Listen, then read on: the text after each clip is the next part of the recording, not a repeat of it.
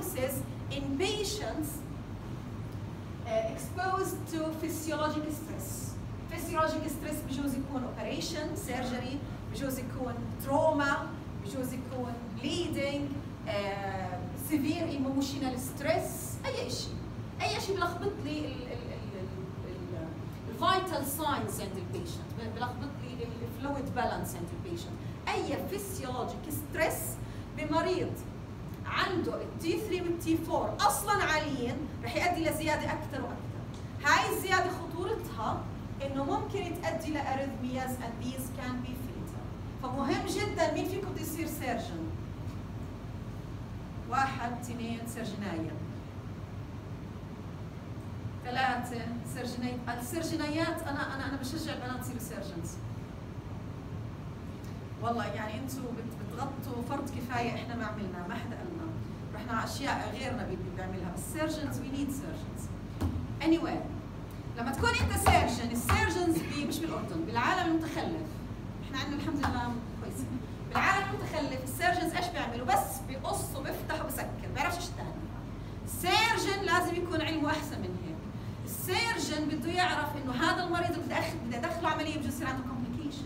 ما انا كيف لازم اعمل له اوبتمايزيشن قبل ما يدخل على العمليه. مريضه عندها تي 3 تي 4 بدك تكون متاكد انه التي 3 تي 4 كنترولد قبل ما تدخلها عمليه عشان ما تموت معك على التيبل من اريثميا. مين بده يصير انيستيست؟ وحده. ليش يعني زعلتي؟ بس ما بعرف معلومه، بس اغلبهم بالعمليات بموت باخطاء كثير.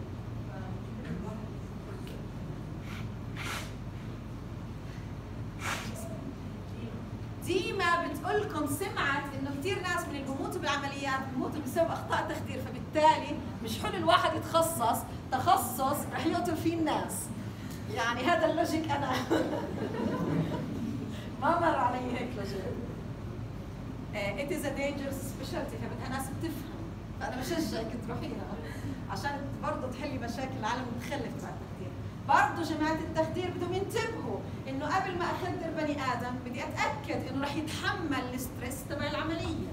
العمليه is very stressful physiologically. ففهمنا شو الثايرويد ستون؟ عرفنا خطورتها؟ good. طب هلا اجتني مريضه، تفضل. نورمالي اي ستريس بزيد التي 3 تي 4 لانه انت بدك ميتابوليزم. بدك ميتابوليزم يعوض، بدك سمباثيك اصلا بزيد كمان مع الستريس، والثيرويد هرمونز لها علاقه بالسمباثيك ستيميوليشن، فرح تزيد زي كيف بالبريجنانسي هي فيسيولوجيك ستيت رح يزيد فيها التي 3 تي 4.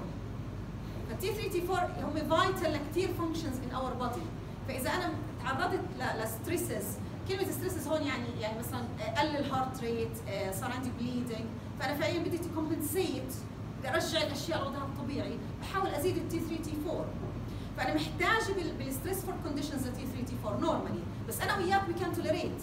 واحد عنده هم اصلا عاليين تي 3 تي 4 they cannot tolerate، خصوصا اذا هو الدرلي والهارت اصلا خربان عنده بدايه هارت فيلير، فانت عرضته لانه تي 3 تي 4 عالي، الهارت اصلا عنده مشكله، زاد الكونتراكتيليتي، فبالتالي ممكن يتأدي او الهارت ريت، فبالتالي ممكن يؤدي ل اريثمياز اند ديث. مش كل واحد عنده هايبرثايرويدزم داخل عمليه رح يموت، بس احنا بنقول ايش انت لازم تعمل از دكتور، از ان انستيست او از سيرجن، على اساس انه انا اقلل الريسك. ممكن لسه يموت معك، بس انت بدك تعمل اللي عليك از دكتور، ما بتقدرش تمنع كل الكومبليكيشنز، نو واي. بس انت عملت اللي عليك، انا انتبهت انه عندها مشكله بالثايرويد، ما عملتش العمليه اذا مش ايرجنت، ما بدخلهاش العمليات ولا لا، لما نظبط لك التي 3 تي 4 بعدين بعمل لك العمليه. طيب اذا اجتني هلا مريضه عندها شويه سيمبتومز ريليتد للتي 3 تي 4 للثايرويد، وانا مش متاكده هالسيمبتومز هل هم هايبرثايرويدزم ولا شيء ثاني، ايش اول تيست بتعمله؟ ايش السكريننج تيست اللي ممكن اعمله عشان اعرف اذا المريضه بتشكي هاي السيمبتومز ريليتد للثايرويد او لا؟ تي اس اتش. حدا بحب يعمل شيء ثاني؟ حدا بحب يعمل تي؟ تعملي تي 4. تي 4. مين بحب يعمل تي 3؟ طيب خلينا نعمل تصويت، احنا ديمقراطيين ما حدش يخاف، يصير معي عصاي بس ما تخافوا احنا. مين بحب يعمل تي تي اس اتش از سكريننج تيست فور ثايرويد فانكشن 1 2 3 4 5 6 7 8 9 10 11 12 13 14. مين بحب يعمل تي 4؟ 1 2 3 4 5 6 7 8 9 10 11 12 13. مين بحب يعمل تي 3؟ 1 2 3 4 5 6 في ناس رفعت مرتين 7. طيب أنا بقول لكم بنعمل تي اس اتش. The most reliable screening test for hyperthyroidism is TSH. منيح؟ هذه فاكت. ليش طيب؟ لماذا؟ ليش ما أعمل تي 3 وتي 4؟ ممكن الكونسنتريشن قليل إذا إحنا في بداية الديزيز، إذا إحنا ببداية الهايبرثايرويدزم بجوز التي 3 تي 4 ما أقدرش الكونسنتريشن تبعه مش رح يبدأ يبين بالبلاد تيست، بس رح يكون التي اس اتش عالي ولا واطي؟ رح يكون إيه؟ مين قال عالي؟ يعترف. تي 3 تي 4 أنا بقول هايبرثايرويدزم، تي 3 تي 4 عاليين معناها في نيجاتيف فيدباك كثير، فالتي اس اتش بيوطى. إذا أول تيست ممكن يتأثر هو التي اس اتش، فبنعمل الليفل اوف تي اس اتش بنلاقي إنه تي اس اتش واطي. لما يكون تي اس اتش واطي this means تي 3 تي 4 عاليين، معناها في هايبرثايرويدزم. لما التي اس اتش عالي معناها ما فيش نيجاتيف فيدباك، معناها في عندي هايبوثايرويدزم. في مشكلة بهذا اللوجيك، حدا بيقدر يكتشفها؟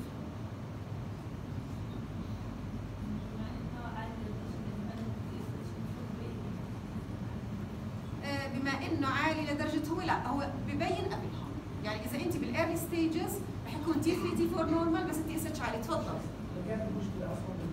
اذا المشكلة اصلا في البيتويتري، اذا المشكلة بالبيتويتري عندي رح يكون تي اس اتش عالي وتي 3 تي 4 عاليين، صح؟ معناها ممكن هالبيتويتري تلخبط لي كل التست، بس انا بقول لك clinically we do rely on this test. احنا بنستخدم التي اس اتش as a screening test، مع انه لو المشكله في البيتويتري كل التست is not reliable. لماذا نستطيع؟ ليش؟ استني شوي شكلك لقطتي الموضوع. ليش بنقدر نستخدم التي اس اتش as a screening test مع انه ممكن التي اس اتش ادينوماس تلخبط لي كل القصه؟ فهمتوا السؤال؟ حدا بده اوضح السؤال؟ لانهم رير اكزاكتلي. احنا التي اس اتش والتي 3 تي 4 في بيناتهم كثير ريليشن طبعا. لما اذا كان السبب التي اس اتش، اذا كان سبب الهايبرثايرويدزم تي اس اتش بروديوسينج ادينوما رح يكون تي 3 تي 4 عاليين، ساعتها ببطل ريلايبل اني اعتمد على التي اس اتش. بس بما انه احنا عارفين انه تي اس اتش producing adenomas are very rare وهم من the rarest cause of hyperthyroidism، معناها in the majority of cases انا كلامي صح لما اقول انه اذا التي اس اتش عالي معناها تي 3 تي 4 واطيين، اذا التي اس اتش واطي معناها تي 3 تي 4 عاليين وفي hyperthyroidism. اللي خلانا نقدر نستخدم التي اس اتش as a screening test هو the fact انه تي اس اتش producing adenomas are rare. تفضل. لو كان عندي ادينوما حتى لو رير رح تلخبط لي الامور، يس، بس انا لما بعمل سكرينينج تيست انا بدي القط 95% من الحالات، 98%، 90%، ديبندز على التيست قديش السنسيتيفيتي والسبيسيفيسيتي تاعته. ما في تيست بمسك لي 100%. انتوا بكره لما تصيروا بالمستشفى وتصيروا دكاتره ما تعتمد على one single تيست نهائيا. ما في one single تيست رح يعطيك جواب، ولا الباثولوجي. انا بحب اقول انه الباثولوجي بيعطي بس مش دائما. انت عندك المريض بدك تشوفه تسمعه الهيستوري تبعه، تعمل له اكزامينيشن، تسوي له بلاد تيست، تسوي له اذر تيست، وتمسك الصوره كلها مع بعض. ومرات في تيست مش ماشي مش راكب مع القصه، بدك تقرر شو بدي اعمل فيه، بدي اعيده، بدي اهمله، بدي اقول انه لا مش ماشي، ولا بدي افكر ب other situations و other differential diagnoses. فاحنا ما في تيست بدي البريست مثلا سكرينينج تيست بمسكش كل الحالات، بيعطيني فولس بوزيتيف وبيعطيني فولس نيجاتيف. سيرفايكال سمير تيست فور كانسر قلنا عنهم بالنيوبلازيا برضه بيعطي فولس بوزيتيف وبيعطي فولس نيجاتيف. بس احنا لما صحيح انت لما تمسك اندفيدجوال لحاله بدك توصل للجواب الصح، بس لما بتنحط هيلث بوليسي للناس كلها، انا بدي امسك 95% من الحالات منيح، 90% منيح، مرات 80% منيح. فانا فكرتي انه the first the most important screening test for hyperthyroidism is TSH. ولو كانت ال TSH adenomas common كان ما قدرت استخدم ال TSH ولا اركن عليه. كان بصير بدي combination TSH and T3 T4. اذا الاثنين عاليين بعرف انه المشكله ادينوما بالبيتوتري، اذا TSH عالي وهم واطيين بعرف انه في عندي hypothyroidism and so on. بس كونه TSH adenomas rare قدرنا نستخدم TSH as our screening test. واضح هذا الحكي؟ في حد بحب اعيد هذا الكلام؟ طيب اذا بنعمل لاب تيست، اول شيء بنعمله TSH، بعدين نعمل T3 و T4. طب شو ممكن نعمل other tests لمريض عنده مشكله او مريضه عنده مشكله بالثايرويد؟ قبل الاميونوجلوبولينز بتعملها at a certain stage، بس بدك تعرف انا محتاجها ولا لا، لانه هاي التست غاليه. في ناس في دكاتره هيك، في دكاتره بيكتب لي بيجيب الورقه كله تك تك تك تك روح يا المختبر دبر حالك. هذا ليس طبا، هذا تخبيص، اعيذك منه يعني. طب شو نعمل؟ ABG شو هذا التي بي جي؟ ثايرويد بايندينج هرمون جلوبولين. ثايرويد بايندينج برضه حسب الديزيز. بس قبل هيك مش هحتاجه دائما. اعمل وايت بلود سيل عشان ما عنده كانسر اصلا.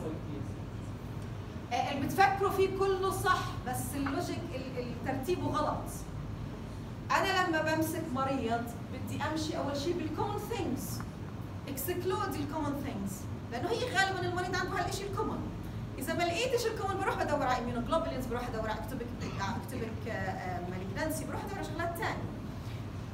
بس الترتيب الصح، احنا ليش بنمشي بترتيب معين في الانفستيجيشن تبع المريض؟ to exclude the common things.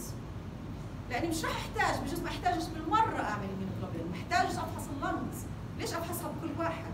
فهي اول شيء انا عملت لها TSH، لقيت انه واطي، معناها موست لايكلي في عندها هايبرثايرويدزم. عملت T3 T4 كونفيرمد انها عاليين، مع انه اذا كانوا واطيين او نورمال، اذا كانوا نورمال it doesn't exclude، يعني بجوز انا ببدايه الديزيز اللي لسه T3 T4 مش عاليين بس ال TSH واطي. بعدين ايش بعمل؟ بدي افحص الثايرويد نفسها، فشو بنعمل؟ بيزل ميتابوليك ريت. كيف هذا بنفحص؟ انا ما بعرف والله. يكون دوز شامل بتنفس فيها. اسبوع كذا. حلو والله. حلو جدا، بس do you need it؟ لا يمكن بداية. اذا انا عملت TSH طلع واطي، لقيت T3 4 عاليين، انا خلص متاكده صح؟ هلا بدي اعرف الاذر ستيب، بدي اعرف الكوز. الكوز ممكن يكون ثايرويد، ممكن يكون برا الثايرويد، بس الموست كومن انه بالثايرويد. راديو اكتيف ايودين، بالضبط. بدي اشوف شو وضع الثايرويد جلاند، فبدي اعمل راديو اكتيف ايودين سكان. احنا قلنا من البدايه انه الايودين از فيري امبورتنت للثايرويد هرمون، فبالتالي انا بقدر اشوف الثايرويد واعرف هاي الثايرويد قاعده بتطلع، قاعده بتعمل سيكريش، قاعده بتعمل سينثيسيس للتي 3 تي 4 عن طريق اني اعرف انها قاعده بتاخذ ايودين او لا. فبعطي المريض راديو اكتيف ايودين وبشوف السكان شو طلعت. هذه نورمال سكان، الاسود هو الايودين. هاي جلاند نورمال، قاعده بتاخذ ايودين، قاعده بتطلع تي 3 تي 4 بشكل طبيعي. هاي الجلاند لاحظوا حجمها قديش مقارنه بالطبيعي؟ فيها جويتر، فيها increased size، فيها enlargement.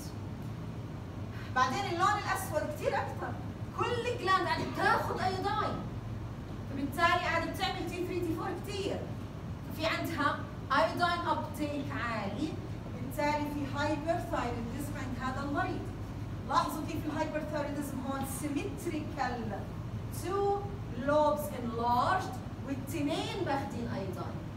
هذا فيتشر اوف جريفز ديزيز، رح نرجع له، بس هلا خليكم بالبوينت الاساسيه انه الايوداين ابتيك بيعطيني كثير معلومات عن هاي الجلاند. هل هي ديفيوزلي انلارجد زي هون، ولا فيها وان نوديول قاعده بتطلع ثايرويد كثير، ولا شو وضعها؟ فعشان هيك مهم جدا الايوداين سكانز بتورجيني اذا في increased uptake. increased uptake معناها ليش هذا الابتيك؟ ليش قاعد تاخذ يود؟ عشان تعمل فيه تي 34، معناها اكيد في هايبر ثايرويدزم عند هاي المنطقه. كويس؟ ممتاز. What about الهايبوثايرويدزم؟ الهايبوثايرويدزم عكس الهايبرثايرويدزم، تي 3 تي 4 قلال، تي اس اتش عالي. السيمبتومز برضه يعكسوا هذولاك، هون هيت انتوليرنس او هناك هيت انتوليرنس، راح يكون في كولد انتوليرنس، هناك دايريا، هون كونستيبيشن، هناك نيرفسنس، هون اباثي، مش سائل عن الدنيا زيكم، بتفكروا عنده ديبريشن مرات من كثر ما هو مش سائل عن شيء and so on. هي عكس السيمبتومز، ولكن مهم جدا نعرف انه في فرق بين الهايبوثايرودزم بالاولد ايج وباليونج ايج. تذكرين لما حكينا عن الجروث هرمون قلنا في جيجانتزم وفي اكروميجالي depending on متى صارت زياده الجروث هرمون. نفس الشيء الثايرويد هرمونز. Thyroid hormones are very important for growth and for brain development. خصوصا اول سنتين من العمر. فاذا الثايرويد الهايبوثايرويدزم صارت in the first 2 years of life، شو راح يصير؟ راح يصير شيء اسمه cretinism، short stature، coarse facial features and mental retardation. الاكبر لا، طولهم محدد، المنتال ابيليتي واضحه، فبالتالي راح يصير في عنده شيء اسمه ميكزيديما اللي هي السيمبتومز اوف هايبوثايرودزم لما عكسنا تاعون الهايبر ثايرودزم. منيح؟ اذا هايبوثايرودزم اذا اجى in the first years of life especially the first 2 years of life يعطي cretinism but after that it causes ميكزيديما اللي هي السيمبتومز اوف هايبوثايرودزم. طيب ايش الكوزز اوف هايبوثايرودزم؟ شو ايش ممكن يعمل هايبوثايرودزم عند المرضى؟ ايوداين ديفيشنسي بتعمل هايبوثايرودزم. جود. ايوداين اكسس. ايوداين اكسس. حلو. قول. اي ديفشنسي او اي جينيتيك ميوتيشن اي مرحله من مراحل تصنيع يس جينيتيك ميوتيشنز بالانزيمز اللي بتصنع، يس 100% 100%. نعم.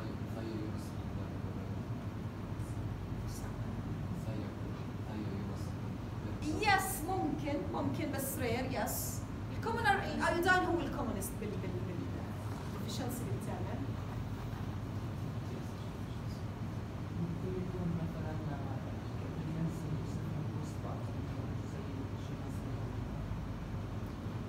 بريجنانسي بوست بارتم هيموريج زي شيهان؟ لا، احنا بالبريجنانسي عاده بزيد التي 3 تي 4. شيهان سندروم هو سبيسيفيك للبيتويتري لانه اصلا البيتويتري زادت والبلود سبلاي تبعها هو اوريدي قليل وما فيش enough blood supply to this increased pituitary. فاذا صار في بوست بارتم هيموريج البيتويتري بصير نيكروسيس. ما فيش شيء ديسكرايب للثايرويد شبيه بهالحكي ولا لاي اذر جلاند. TSH deficiency yes ممكن. liver disease لماذا؟ thyroid binding globulin بقل. ممكن مش common cause بس ممكن. حلو. التيومرز احيانا ممكن تعمل اذا كانت نون فانكشنينج واثرت على البقيه، مع انه معظم التيومرز اذا كانت صغيره بقيه الجلاند كان كومبنسيت. كيف بنشوف النون فانكشنينج تيومر بالايوداين سكان؟ لاحظوا هاي النورمال شوي طبعا زايده عامله كومبنسيشن. هاي الدائره البيضاء مش قاعده بتاخذ ايوداين من مره، الايودين سكان اسمها cold nodule. اذا كلمه cold nodule تعني non functioning nodule. It's not producing T3 T4 فبالتالي it's not taking iodine on the iodine scans. اذا لقينا ماس نوديول سودا كثير هذا بتضل تاخذ ايودين كثير هذا بتعمل T3 T4 هاي بنسميها hot nodule. اذا كلمه hot to cold nodule بالثايرويد سكانز تعني functioning اذا hot و non functioning اذا كانت cold nodule. كويس؟ انا مع الشعب اللي قبلكم وقفنا هون طبعا بس في السيمتومز تعرفوها اوريدي اللي هي they become fat. خلي ما خلصنا. they become fat, cold intolerance وقلنا عن الاباثي. these are the main symptoms of myxedema. خليني بس اقول لكم عن الفويس.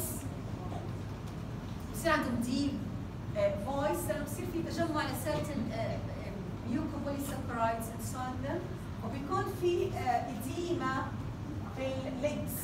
هاي كمان edema within the legs is one of the symptoms. المرة الجاية إن شاء الله بنبلش بالcauses وبالثيرابيات. شكرا جزيلا.